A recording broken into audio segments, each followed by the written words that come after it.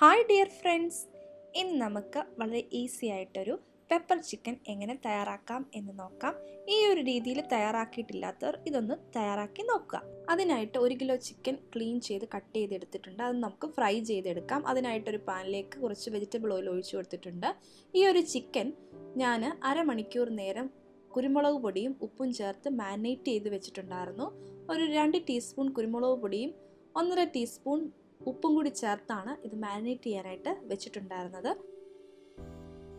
50% chicken fry ചെയ്ത് കിട്ടണം. അതുകൊണ്ട് തിരിച്ചും മറിച്ചും ഇട്ടൊന്ന് ഫ്രൈ ചെയ്തെടുക്കുക. ഇങ്ങനെ കുരുമുളക് പൊടിയിൽ മാരിനേറ്റ് ചെയ്ത് വെച്ചതിന് ശേഷം ഫ്രൈ ചെയ്തെടുക്കുന്നതുകൊണ്ട് നമ്മളുടെ ഈ ചിക്കന് നല്ലൊരു ഫ്ലേവർ ആയിരിക്കും. ഇതിപ്പം മൂത്ത് വന്നിട്ടുണ്ട്. ഞാനിത് ഓയിലിൽ നിന്നൊന്ന് മാറ്റുകയാണ്. ഇങ്ങനെ ബാച്ചസ് ആയിട്ട് ചിക്കൻ ഫുള്ള് ഫ്രൈ ചെയ്തെടുക്കുക. ഈ സെയിം ഓയിലിൽ തന്നെയാണ് നമ്മൾ ഇതിലേക്ക് ആവശ്യമായ മസാല തയ്യാറാക്കുന്നത്. ഞാൻ ഇതിൽ നിന്നും കുറച്ച് ഓയിൽ മാറ്റിയിട്ടുണ്ട്.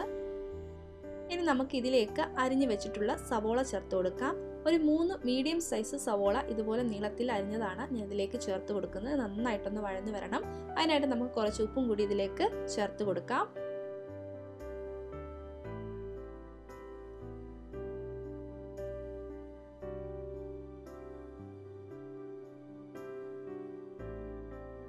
ഇതിപ്പോൾ പകുതിയോളം വഴന്നു വന്നിട്ടുണ്ട്. ഞാൻ ഇതിലേക്ക് വെളുത്തുള്ളിയും ഇഞ്ചിയും ചതച്ചത് ചേർത്ത് കൊടുക്കാൻ പോവുകയാണ്. ഒരു 1.5 ടേബിൾ സ്പൂൺ വെളുത്തുള്ളി ചതച്ചതും 1 ടേബിൾ സ്പൂൺ ഇഞ്ചി ചെറുതായിട്ട് അരിഞ്ഞ് അത് ചതച്ചെടുത്തതുമാണ് ഇതിലേക്ക് ചേർത്ത് കൊടുക്കുന്നത്. നല്ലൊരു ഫ്ലേവർ കിട്ടാനായിട്ട് സഹായിക്കും. ഇതെല്ലാം കൂടി നന്നായിട്ട് വഴന്ന് ഇതിൻ്റെ പച്ചമണം ഒക്കെ മാറുന്നിടം വരെ നമുക്കിതൊന്ന് വെയിറ്റ് ചെയ്യാം.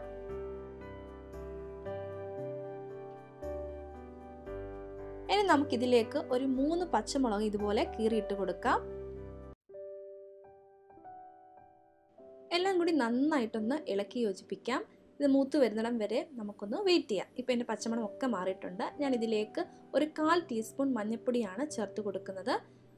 1/2 ടീസ്പൂൺ കാശ്മീരി ചില്ലി പൗഡർ കൂടി ഇതിലേക്ക് ചേർത്ത് കൊടുക്കുന്നുണ്ട്. ഇതിൻ്റെ പച്ചമണം പോകത്തക്കവണ്ണം നന്നായിട്ടൊന്ന് മൂപ്പിച്ചെടുക്കുക. ലോ ഫ്ലെയിമിലിട്ട് വേണം ഇത് മൂപ്പിച്ചെടുക്കാനായിട്ട്. ഇനി നമുക്കിതിലേക്ക് 1.5 ടീസ്പൂൺ മല്ലിപ്പൊടി ചേർത്ത് കൊടുക്കാം. നന്നായിട്ടൊന്ന് ഇളക്കി യോജിപ്പിക്കാം.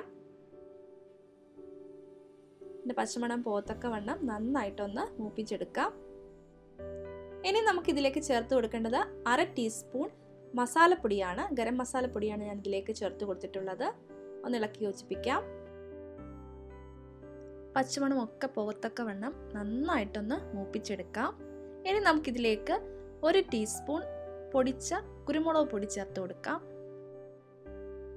ഇതിലെ പ്രധാന ഇൻഗ്രീഡിയൻറ്റ് ഈ കുരുമുളക് പൊടിയാണ്. നമ്മൾ ആദ്യം 1 ടീസ്പൂണാണ് ചേർത്ത് കൊടുക്കുന്നത്. ഇനി നമുക്ക് നന്നായിട്ട് പഴുത്ത ഒരു മീഡിയം സൈസ് തക്കാളി ഇതുപോലെ അരിഞ്ഞത് ചേർത്ത് കൊടുക്കാം. ഇത് നന്നായിട്ടൊന്ന് ഇളക്കി കൊടുക്കാം. ഇത് നന്നായിട്ട് വെന്തതിൻ്റെ പച്ചമണം ഒക്കെ മാറത്തക്ക വണ്ണം നമുക്ക് ഒന്ന് വെയിറ്റ് ചെയ്യാം. ഇപ്പം നമ്മുടെ തക്കാളിയൊക്കെ നന്നായിട്ട് വെന്ത് വന്നിട്ടുണ്ട്. ഇനി നമുക്ക് ഇതിലേക്ക് ചേർത്ത് കൊടുക്കേണ്ടത് 1 കപ്പ് പുളിയില്ലാത്ത തൈരാണ്. ഒരുപാട് പുളിയുള്ള തൈര് ചേർത്താൽ നമ്മുടെ കറിക്ക് ഒരുപാടങ്ങ് പുളിയായി പോവും. അതുകൊണ്ട് പുളിയില്ലാത്ത തൈര് വേണം ഇതിലേക്ക് ചേർത്ത് കൊടുക്കാനായിട്ട്. നന്നായിട്ടൊന്ന് മിക്സ് ചെയ്ത് കൊടുക്കാം. ഇനി നമുക്ക് വറുത്ത് വെച്ചിട്ടുള്ള ചിക്കൻ ഇതിലേക്ക് ഇട്ട് കൊടുക്കാം.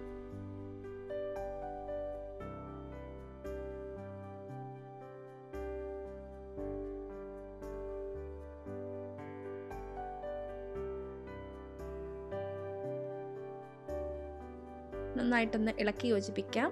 ഈ മസാല ചിക്കനിൻ്റെ വരത്തക്കവണ്ണം നന്നായിട്ട് ഇളക്കി യോജിപ്പിക്കാം. നമ്മൾ ഉപ്പൊന്നും ഇപ്പം ചേർത്ത് കൊടുക്കുന്നില്ല. നമ്മൾ ഓൾറെഡി ചിക്കനകത്ത് ഉപ്പ് ചേർത്ത് കൊടുത്തിട്ടുണ്ട്. അപ്പം ഇതൊന്ന് തിളച്ച് കഴിഞ്ഞതിന് ശേഷം ഉപ്പ് നോക്കിയതിന് ശേഷം മാത്രമേ ചേർത്ത് കൊടുക്കുന്നുള്ളൂ.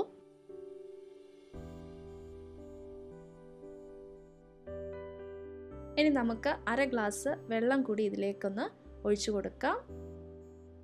എന്നിട്ട് ഒരു 20 മിനിറ്റ് നേരം നമുക്കിതൊന്ന് വേവിച്ചെടുക്കണം. ഒന്ന് അടച്ചു വെച്ച് വേവിക്കാം. ഒരു 10 മിനിറ്റ് കഴിഞ്ഞ് ഒന്ന് ചെക്ക് ചെയ്യണം, ഒന്ന് ഇളക്കി കൊടുക്കണം. അതിനുശേഷം വീണ്ടും ഒരു 10 മിനിറ്റും കൂടി നമ്മൾ ഒന്ന് കുക്ക് ചെയ്തെടുക്കാം.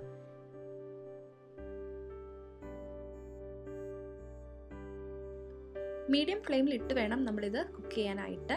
ഞാൻ അടച്ചു വെക്കുകയാണ്. ഇപ്പോൾ ഒരു 10 മിനിറ്റ് നേരം കഴിഞ്ഞിട്ടുണ്ട്. അടപ്പ് മാറ്റിയിട്ട് ഞാനൊന്ന് ഇളക്കി കൊടുക്കാൻ പോവാണ്. ഇത് അടിക്ക് പറ്റാതെ നന്നായിട്ടൊന്ന് ഇളക്കി കൊടുക്കുക.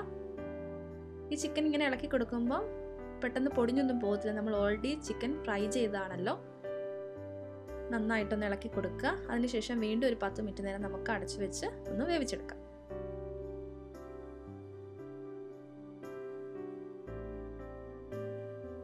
അങ്ങനെ ഇപ്പോൾ 20 മിനിറ്റ് നേരം കഴിഞ്ഞിട്ടുണ്ട്. നമ്മുടെ ചിക്കനകത്ത് മസാലയൊക്കെ നന്നായിട്ട് പിടിച്ചു വന്നിട്ടുണ്ട്. ഉപ്പ് നോക്കി നമ്മൾ ഉപ്പ് ചേർത്ത് കൊടുത്തിട്ടുണ്ടായിരുന്നു. വീണ്ടും നമ്മൾ ഉപ്പൊന്ന് ചെക്ക് ചെയ്തിട്ട് വീണ്ടും ഇച്ചിരി കൂടി ഉപ്പ് ചേർത്ത് കൊടുക്കുകയാണ്. നന്നായിട്ടൊന്ന് ഇളക്കി യോജിപ്പിക്കാം.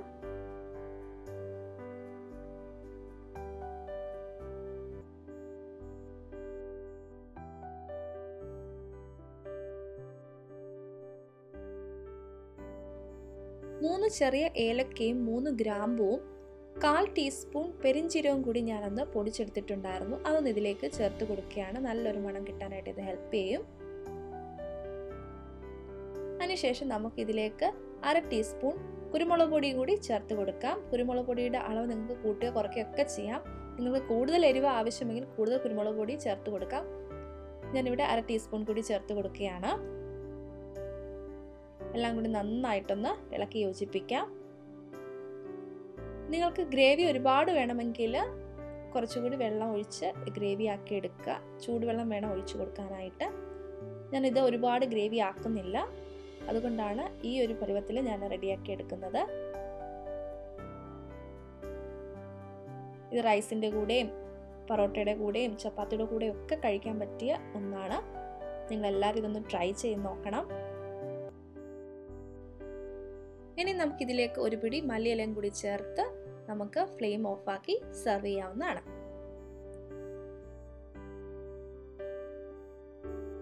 അങ്ങനെ ടേസ്റ്റി ആയിട്ടുള്ള പെപ്പർ ചിക്കൻ ഇവിടെ റെഡിയായി വന്നിട്ടുണ്ട്. ഈ ഒരു റെസിപ്പി നിങ്ങളെല്ലാവരും ഒന്ന് ട്രൈ ചെയ്ത് നോക്കണം.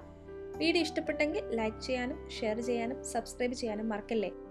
അപ്പോൾ വീണ്ടും ഒരു റെസിപ്പിയുമായി കാണും വരേക്കും ബൈ.